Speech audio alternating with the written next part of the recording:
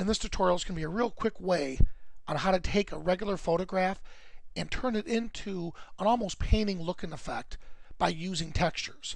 So we're going to start with our base image, and then by applying these textures and a layer mask, we're going to convert it into this image. First thing we need to do is define some textures. You can either take these out and about when you're photographing, let's say, the side of a wall, or if you see something that you just like the texture of, let's say a palm tree, you could use these to enhance a photograph. If you don't have them, just do a search on the web for textures and you'll find a dozen of them. Now, the first step is we're going to start with one texture. Now notice it doesn't appear through into our image, and that's because the layer blend mode up here is set to normal. If we change that to soft light, you could already see it bleeding through to the image. Now the first thing we have to do is add a layer mask.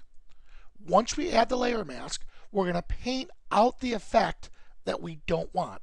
In this example, the eyes, we're going to make sure that the eyes themselves are coming through, because that's what I want the person looking at this image, I want the eyes just to grab them.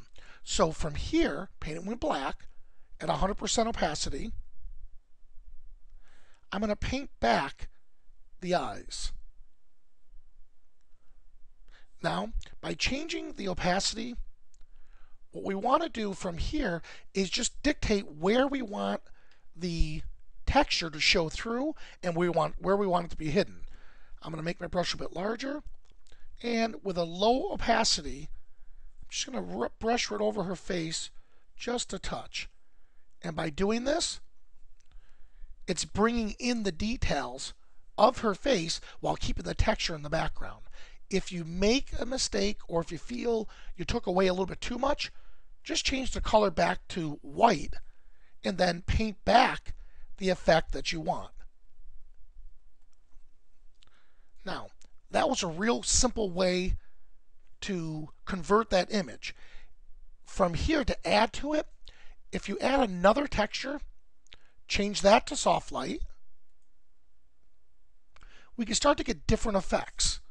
Now, if you notice, the face again is still, the texture is showing through the face because we didn't add a layer mask on top of that layer. So, clicking on the layer mask that we created in the texture layer, pressing the Alt key down on a PC or the Option on a Mac, we're going to click and just drag it to the next layer. And all that's doing is copying that layer mask to the second layer. Then from here, since we don't want the effect to be pulled through too much, I'm going to go back to deleting or erasing some of the effect. From here, I'm changing my opacity to 50. And again, just experiment. And start to paint out the effect.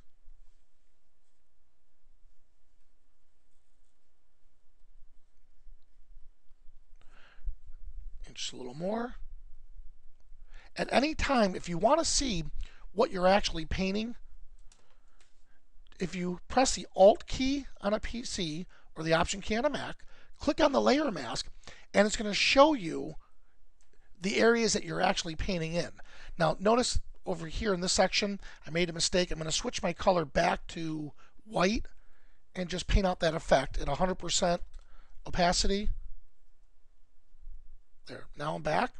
Switch the color back to black, and if I click on the layer mask again,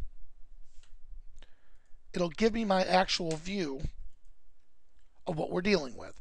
So, we started with this image here. We added one layer mask along with the texture, and then just to get a different effect, we added another texture. From here, the second texture, in my opinion, is just a little bit too harsh.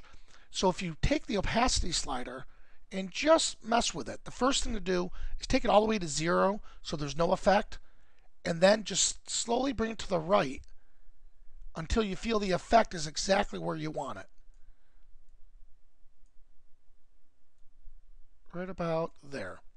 So, again, starting with a simple photograph, we added a couple textures to it in the layer mask, and we produced our results. To get the final image like this is where a few plugins come in. I personally, I love working with Nick software and I love working with On One. And by changing up some of the plugins, these are the effects you can create.